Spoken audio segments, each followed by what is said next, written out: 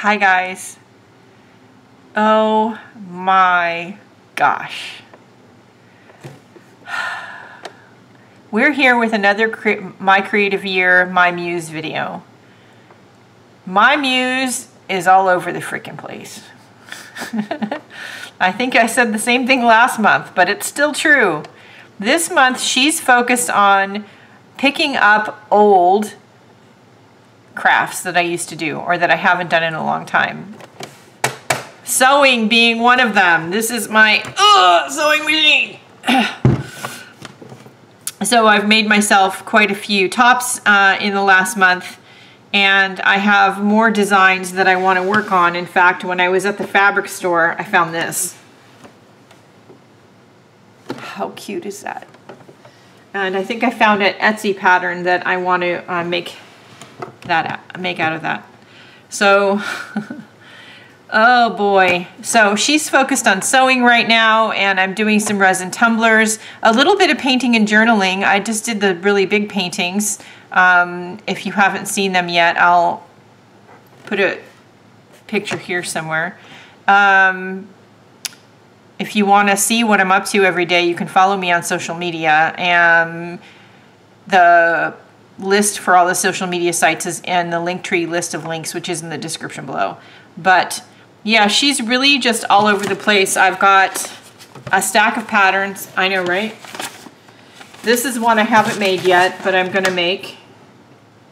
I love this jacket right here.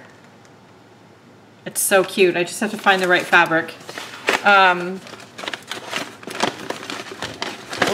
even drafted a pattern of my own. That's something I haven't done in probably 20 years or more. Good thing I wasn't too rusty.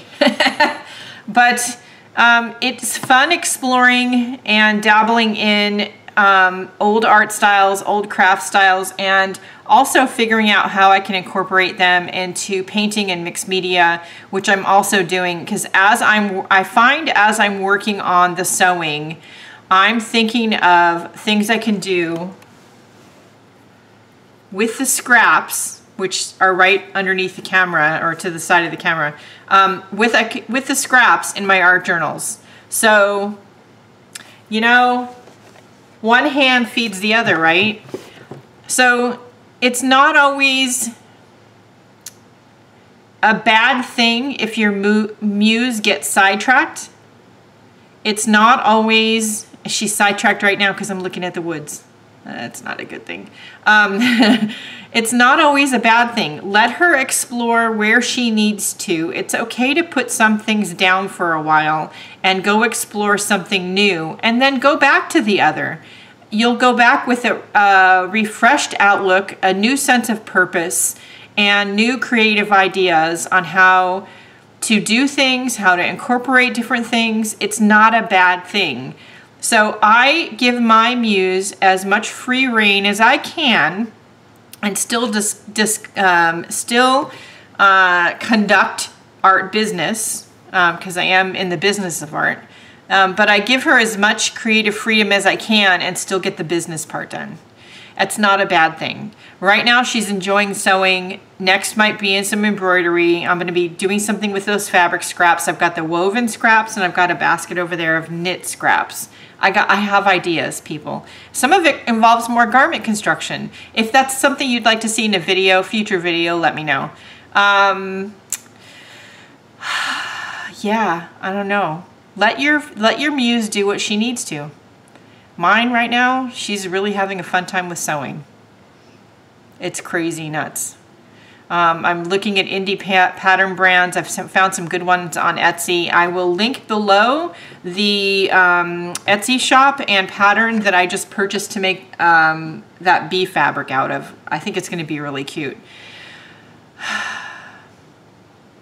I don't know. What's yours doing? What weird things is your muse up to? Because mine's just, I think she's gone insane.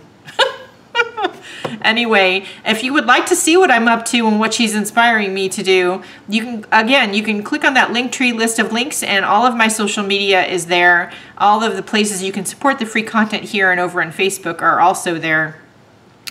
Don't forget to like, share, and subscribe. And above all, go out and have a great day. Let your muse wander if that's what she needs to do right now.